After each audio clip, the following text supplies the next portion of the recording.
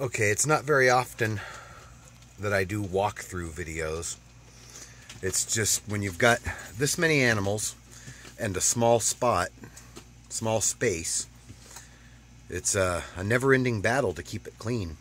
Even if you're camping, living full-time, you know, most of these sites have sand that's constantly tracked in, and it's just... So I'd be cleaning even if I didn't have the animals, but they certainly make their fair share of the mess. So we're going to do a quick, I guess, a walkthrough video here. Up top, it's cat food. That's the frame to my boat. A couple of storage cabinets back there. We keep the cat food dispenser over here. We keep that cushion tilted so the cats can climb up more easily. Over here we have the cat carriers. I'm gonna have to take that one out and wash it right now. I just put it in here to see if it would fit. I had just the one because I usually would let Killer just do his own thing because he's traveled for years, but now that he's getting older, I had him in just that one and it kept tipping over. It'd tip over and fall down. So I've got two here to keep the two. I had to bring this in and make sure it fit. To keep the two, you know, make sure that they would fit and keep them from jostling around. And then I've put a hook in here and a hook over there. I'm going to run a string with a tie-down thingy across both of them to keep them from trying to come down when I'm going down the road. But like I said, I've still got to take that one out and clean it. Down here's my bed. All my sheets are in there being washed as we speak. It's a little hidden compartment that somebody built in here. It's not very well hidden, but before when this was a couch, not a bed, there was a cushion that blocked that off, and so I guess it was slightly hidden. We've got our fan over here. There's a light up there. This is the only light that we've switched over for LED. I'm going to switch them all eventually, but that's just the only one that I really got around to messing with.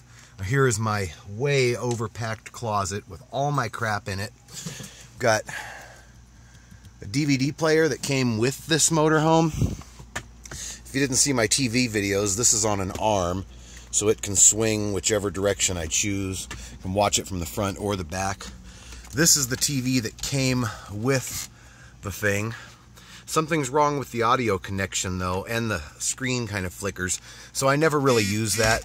I may even eventually move this arm, but I think this is good where it's at because I can, sorry for the bad angle, but I can move it however I like, and I can tuck it inside the closet and shut the closet door when I don't want the cats getting in there and chewing wires or anything like that.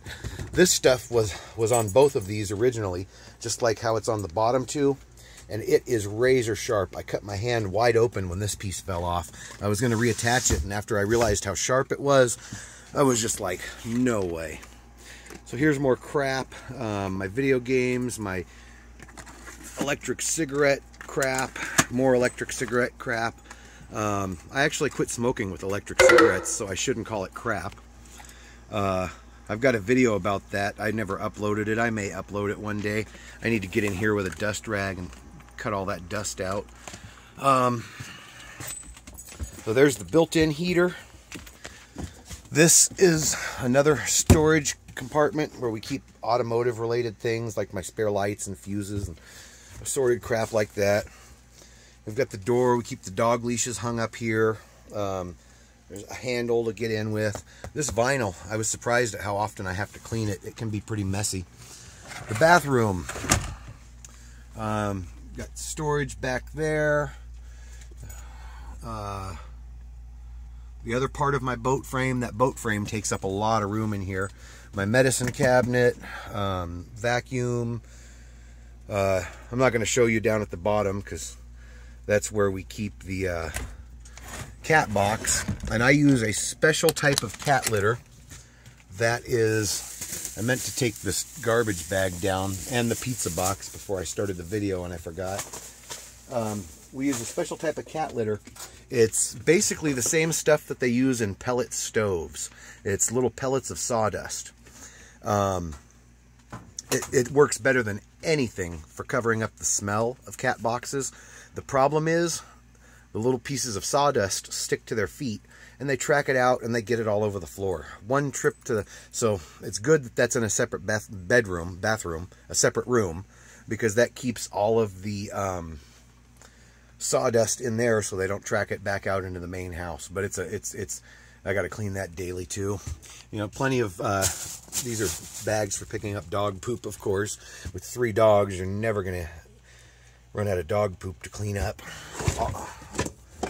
Some Mountain House scrambled eggs with bacon, different seasonings and Kool-Aid packets and vitamins and steak seasonings and keys and my tongs. And this, I know, looks like crap. I'm going to eventually buy a combination. This is a toaster oven and a convection.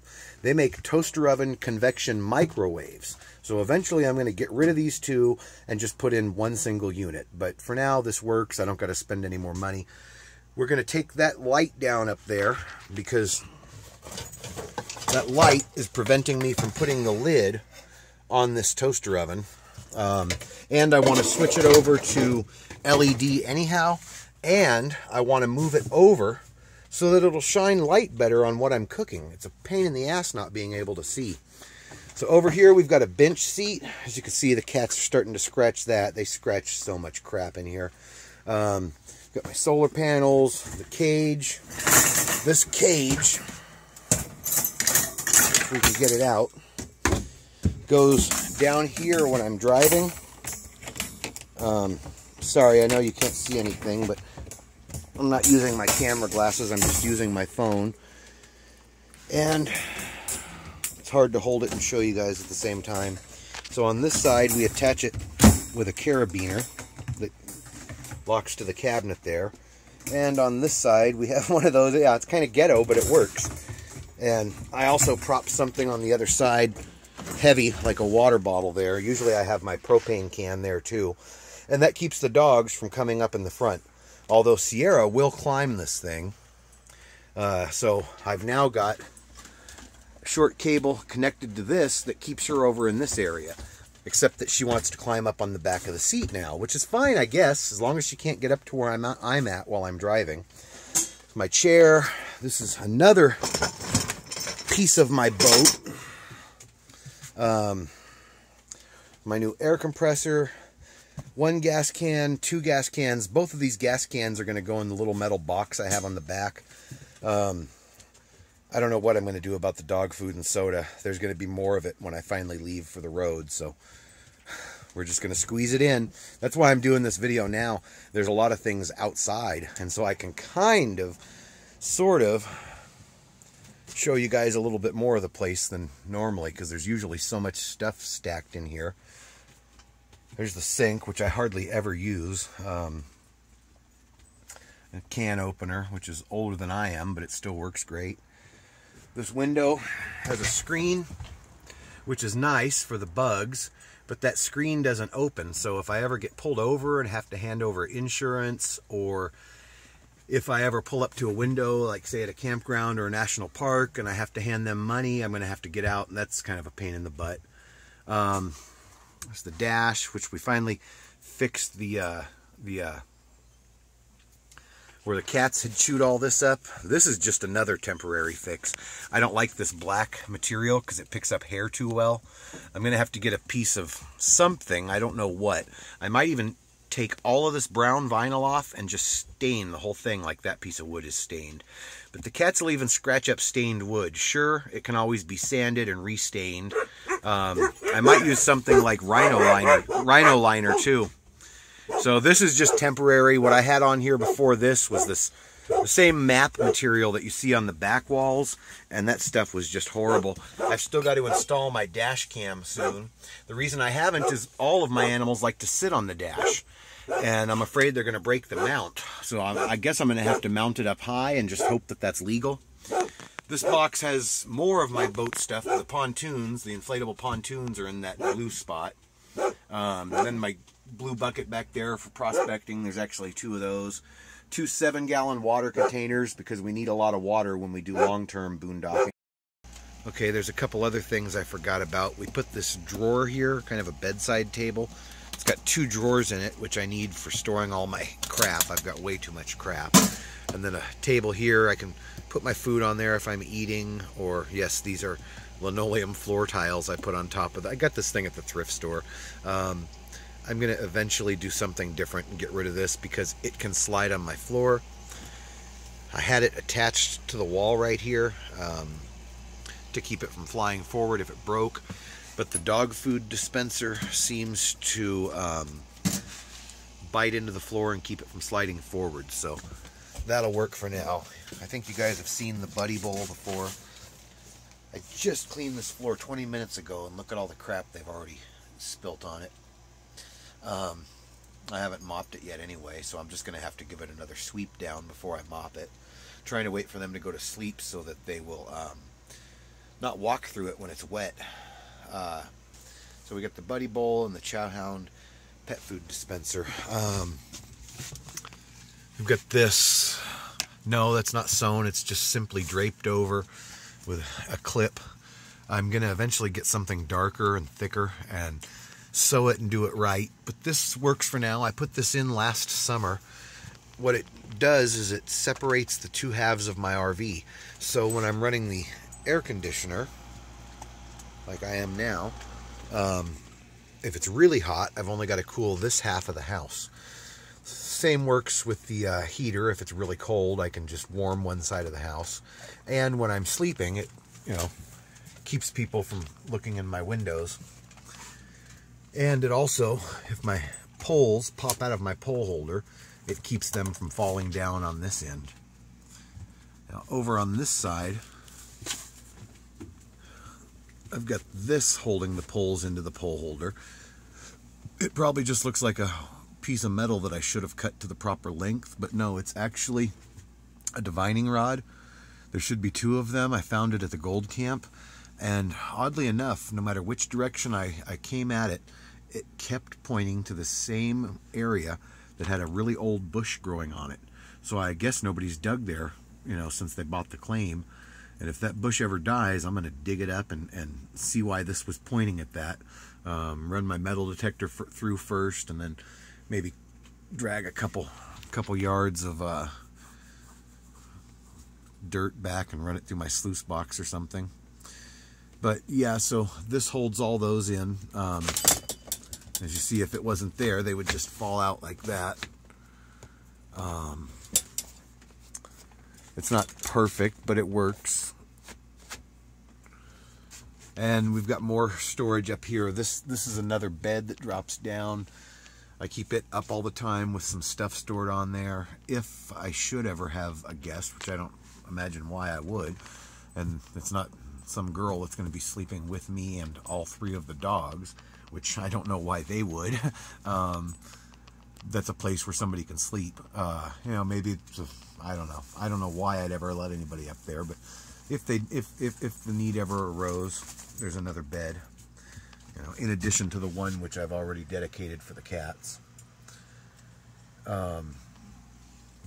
This is some kitchen stuff. I keep like cups, silverware, paper plates, measuring cup, baggies, saran wrap, tin foil. Those kind of really basic things. One of my vents, I already did a whole video on those. We got cupboards here which we keep food in. I guess that's about it.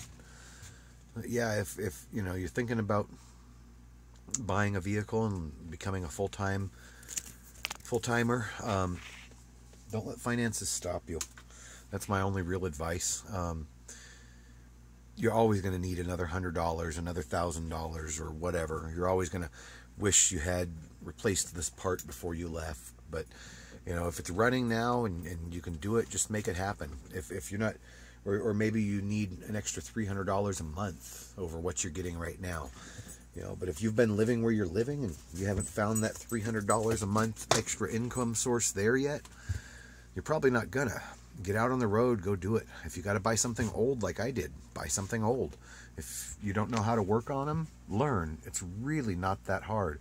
I know people who can't read that can take an old engine like this, pull it out, rebuild it, and have it back in within a week.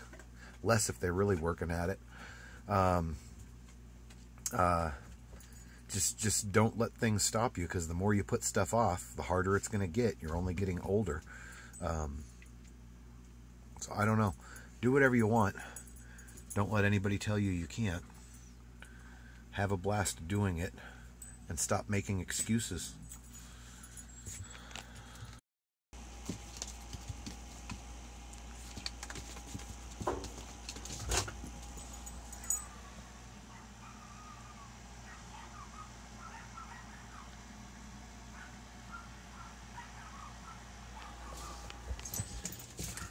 Oh, that fucker. He fucking pushed the door open.